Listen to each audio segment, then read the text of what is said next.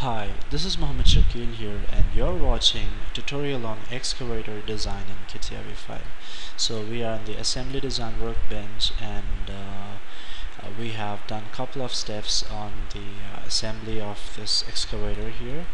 So excavators are heavy construction equipments consisting of a boom, stick, bucket and cab on a rotating platform known as a house, and the house sides, top and the undercarriage with the tracks or wheels.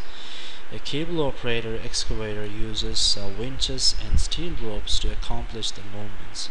So they are natural progression from the steam shovels and often called the power shovels. So all the movements and functions of hydraulic excavators are accomplished through the use of hydraulic fluids with hydraulic cylinders and hydraulic motors. Due to the linear actuation of the hydraulic cylinders, their mode of operation is fundamentally different from the cable operated excavators. So let's go ahead and insert the next component, and that is the back arm here. So I'm going to existing component with the positioning, and I'm going to the back arm. So the back arm, and let me do a coincidence constraint for this, and it's going to coincide, no doubt, over here.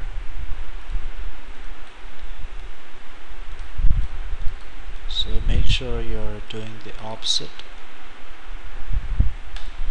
and then go to move, manipulate, and here you need to take care a little bit. Use the drag around any axis and show the software the axis with respect to which you want to drag that particular object. So you don't have to worry that you cannot find the object here.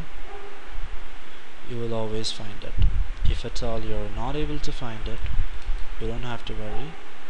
You just have to right click, hide, and go to the swap visible space, and then do the rotation the way you want, and then come back, and then you can unhide the product and see your product over here.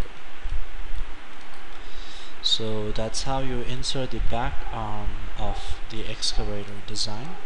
So I hope you enjoyed my video. Any doubts, any clarifications, you can comment just below my video, and I'll be clarifying that as far as I can. Thank you so much.